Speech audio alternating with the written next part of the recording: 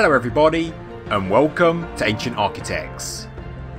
Please subscribe now to get the latest ancient history news and independent research from around the world. Known as the world's oldest wooden statue, the Shigir Idol is thought to be 11,500 years old, meaning it was made during the Mesolithic period, shortly after the end of the last ice age. It was discovered by gold miners back in 1890 inside the Peat bog of Shigir, on the eastern slope of the Middle Urals, approximately 62 miles away from Yekaterinburg in Russia.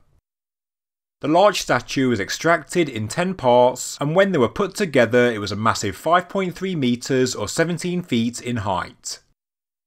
When it was first radiocarbon dated back in the 1990s, its age was 9,500 years old, but later analysis by a German team pushed back this date by a further 2,000 years.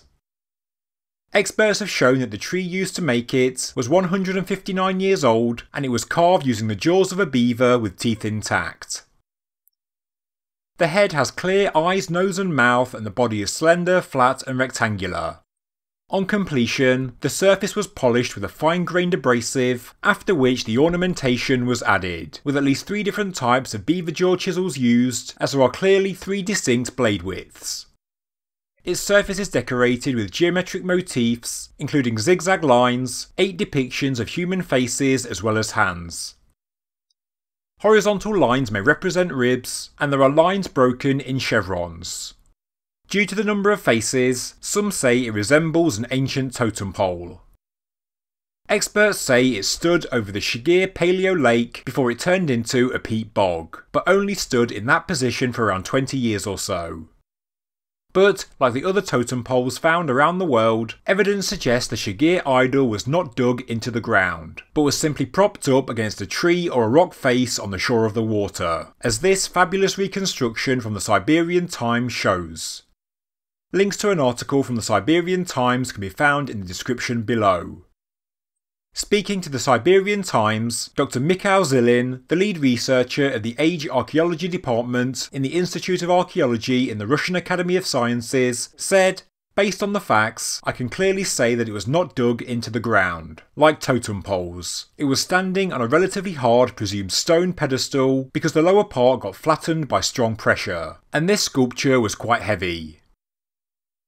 The idol rewrites history in that before the discovery of Göbekli Tepe, academic circles did not expect Mesolithic hunter-gatherers to be so talented in art.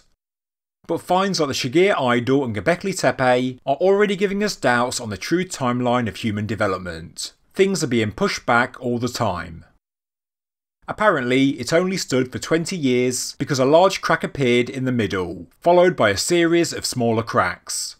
This caused it to fall into the lake, where it floated for around 12 months before sinking to the bottom and peat formed around it.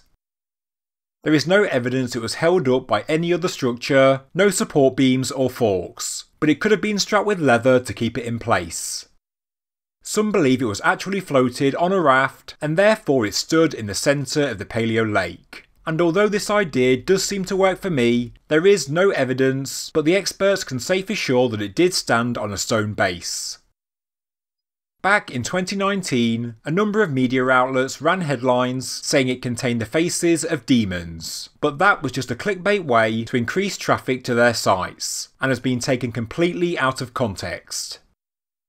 A scientific research paper on the statue did say the idol may depict the faces of demons, but that doesn't mean evil spirits as the media have led you to believe. By demons, the experts simply meant that the statue may be depicting spirits, and not deities, because gods are believed to appear later in human social evolution.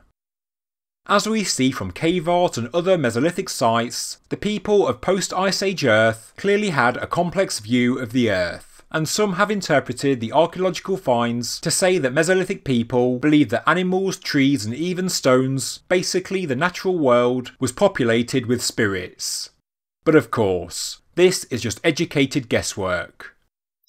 Dr. Zilin said, "I see in these images unity and diversity of the world that surrounded the creators of the idol, which clearly wasn't divided into kind and evil spirits. We are a long way from unravelling the ancient code left by the creators of the Shigir Idol. There is nothing in the world similar to the idol and no written data left. The truth is, the artefact is clearly very ancient, and although we can analyse and describe it, nobody knows with any certainty what it meant to the ancient people, and also what it symbolised. It stood either on or next to an ancient lake. It was clearly an item of importance due to the amount of work and craftsmanship that went into it, and it clearly meant something to a local population. Maybe it was a totem pole and portrayed faces of the spirit world, or maybe it depicted the likeness of the elders of a particular community or family. Maybe it was tribal, a territorial marker, but your guess is as good as mine. It is a true ancient work of art, and it is thanks to the peat preservation that it has survived the test of time, a true insight into the minds of our ancient ancestors. Thank you for watching this episode of Ancient Architects. If you enjoyed the video, please subscribe to the channel, please like the video, and please leave a comment below. Thank you very much.